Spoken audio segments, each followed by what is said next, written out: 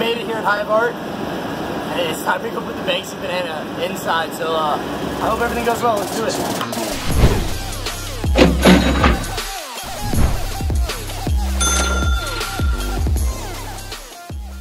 Banksy has a group of people.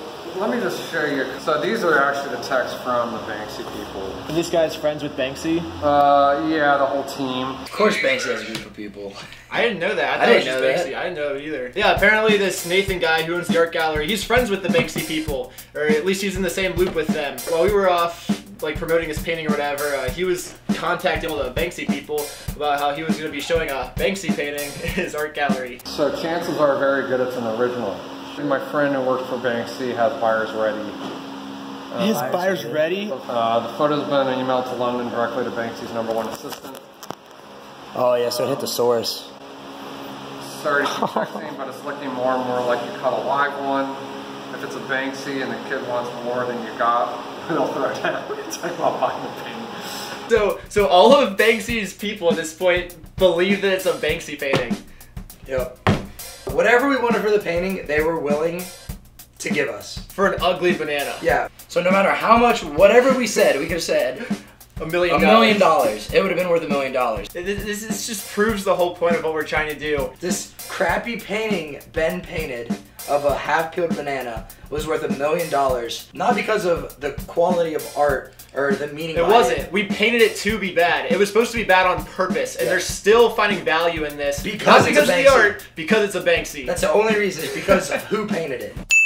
And then Holly texted back saying this is BS. The consensus from Banksy's headquarters is that the whole story in painting is bogus. I'd still send the authentication form just for the Banksy paperwork. Literally moments ago, they were willing to pay infinite amount of money, and then they find out it's not painted by who they thought, and now it's worthless.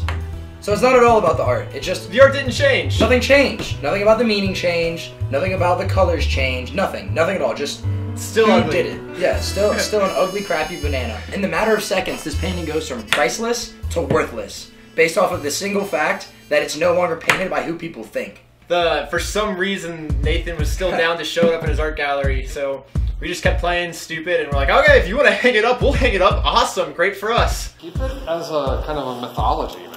We still wanted to advertise this as a Banksy painting, so... What if the art piece is just called Banksy's banana? I like that, just Banksy's banana. So when people see it, they're like, oh, Banksy's banana, that must be Banksy that drew it. And when really it's just the name of the art piece, that's all it is. This was in the news, this banana painting. These guys did a whole setup. Wore spyglasses, went to the Cincinnati Art Museum. She's been taking this banana painting all over the world. Cross country. Twice. On the top of a mountain. Yeah. We just found out, like... Yeah, we thought it was a Banksy, so everyone's taking pictures with it. I can't talk to these guys right now because I'm kind of busy right now. I feel bad, dude. I didn't know how to say it to you. So, just like that, you broke our hearts. Sorry, dude. Sorry to crush your hopes and dreams on that, but I just like what you're doing.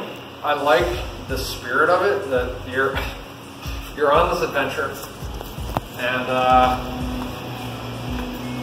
dude, and it's its own art form, you know. I mean, the fact that you went to a fucking museum and got a piece of art, the actual performance aspect is kind of like a modern type of art performance. It's getting people to look at a fucking phallic banana painting that's just fucking horrible painting. I mean, no one would give a fuck about that painting. But the fact that you're doing this, it makes it really... It goes beyond the actual piece of art. It's about the performance, it's about being out there, and that's super modern. I mean, YouTube and shit like that is so modern. He still believes our story, and he's letting us hang it up anyways. And how much is it currently hanging in the art show for? It's currently hanging up in the art show for $10,000. Written in at the most expensive piece in there. Like, they're gonna get questions. It's $10,000 and there's a hole in it. In part 2, we showed an influencer who goes by the Magic Crasher on video.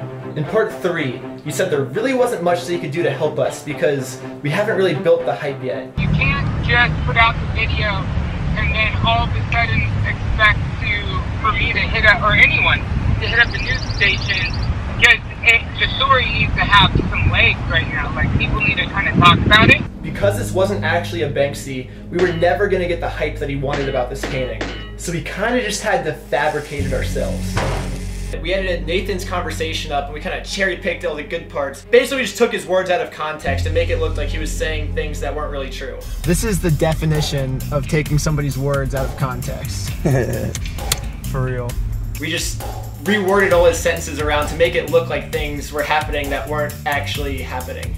Now, there. Let's do this. Fake news, gotta love it. What up, G? Yo, what's up, G? Because that guy made that comment, that one part of him just saying, dude, that's gonna be millions of dollars, and you just saying, like, yeah, good, that's the goal. Yeah, that's the goal. He's like, are you guys serious? That's awesome. Like, just that little piece right there is so candid and so real. We had a meeting, and if we know an up-and-coming influencer is onto something, what we would do is we would get with them. So, for example, you guys, right? Yeah, exactly. Exactly.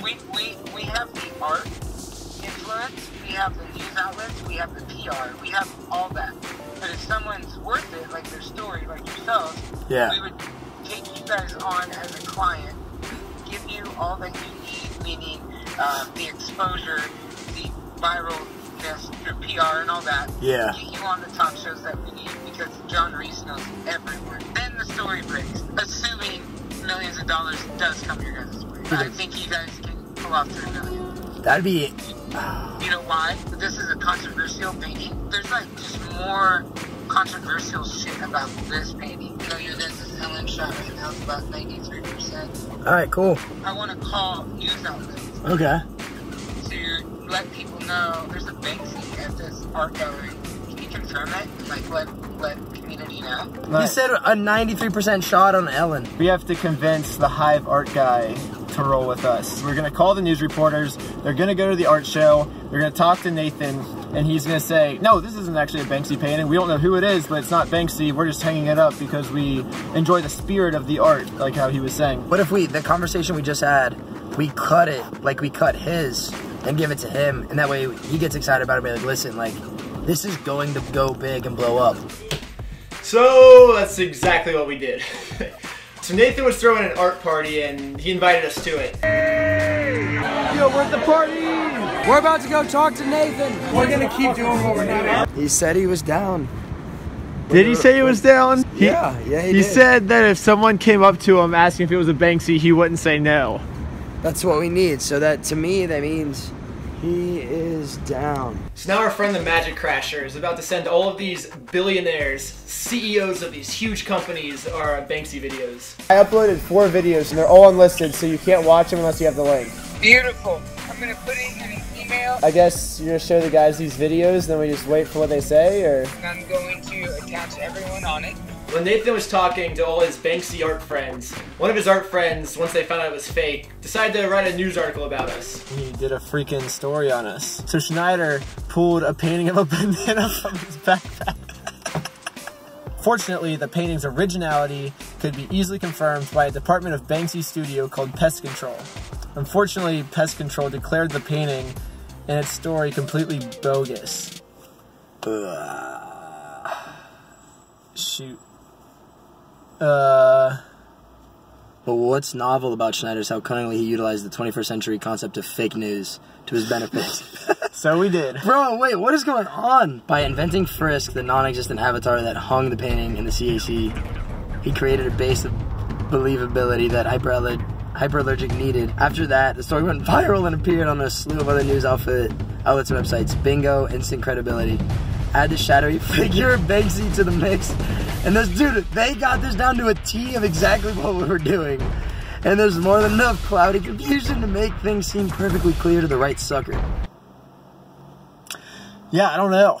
Basically, this article is saying that we're carrying around this banana painting, claiming it's a Banksy, when it's not really a Banksy. And they were to prove that because there's this website called Pest Control that they emailed, and Pest Control came back and said it was fake. That's the only way you can get a Banksy painting verified, is through Pest Control. There's no other way. And Pest Control is designed to stop people from doing what it is Ben and I are trying to do. But we didn't know Pest Control existed until we read this article. Yeah, we had no idea.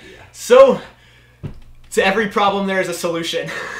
Yes. Never give up. When you buy a Banksy painting, Banksy's team sends you this certificate of authenticity through the mail. The certificate is said to be impossible to forge. I say we create the fake pest control document and get on the news with that. I'm with you. I agree. With basically zero experience in Photoshop, I decided to take on this challenge and forge something that is unforgeable.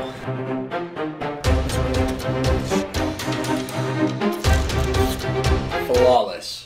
With this article being out saying Pest Control says it's fake, now we have proof that Pest Control says it's real because look, we have the document. It's their word versus our physical proof. Banksy's team sent him a certificate of authenticity of the Banksy painting. Really? Oh, dude. Wow, that's huge. Yeah, I'll send you a picture of it. It's cool. Yeah, please do. They just sent his buddy Rodney, who I met, the certificate of authenticity. This company is the only people that can COA Banksy art, and they sent him one. So you guys got a COA. That's huge. I was thinking you could send this like to the people I am. And that way, if there's any like doubt at all that it's not a Banksy, you're like, oh, well, here's the certificate, you know? Yeah. And I'll play stupid too. I'll be like, hey, following up from that email. Oh, by the way, here's their COA. If anytime you need that right now. Yeah. Right? Yeah, it came in like perfect timing. Yeah, it's like, hello, meant to be right there. Sick, I just sent it to you. Yeah, check it out. It's pretty cool. So here's my question to you, just so I got this right. So the date that's on the COA is May 3rd, 2018. So that means that that's when the painting was created? I guess. I'm not sure. We can look it up. Yeah. Okay. Yeah, no, We messed up. The COA is supposed to be so hard to forge, and we did it. And we messed up on the easiest part. We put the wrong date on the COA. Yeah. It's supposed to be 2019. You just see my face when he says that. I'm like, I look back at you. I'm like, Michael, what do we do? Michael, what do we do? What do we do, Michael? You're like, oh, we messed up. I just turned the computer away because I'm like, I didn't want him to see my surprised face. I mean, we don't know how long he had that piece for, you know? We can't change it. Because there's no way we can just be like, oh yeah, it was a mistake, like here's the updated version. Like, he can't just update it. Why isn't that a freaking 9? He believes that it's the date that Banksy created it, right? I mean, we're gonna have to go with it. Let's get Alright, you ready? banana, guys. Who painted it? Banksy. Okay. Really, Banksy? Yeah. Thor taking it back.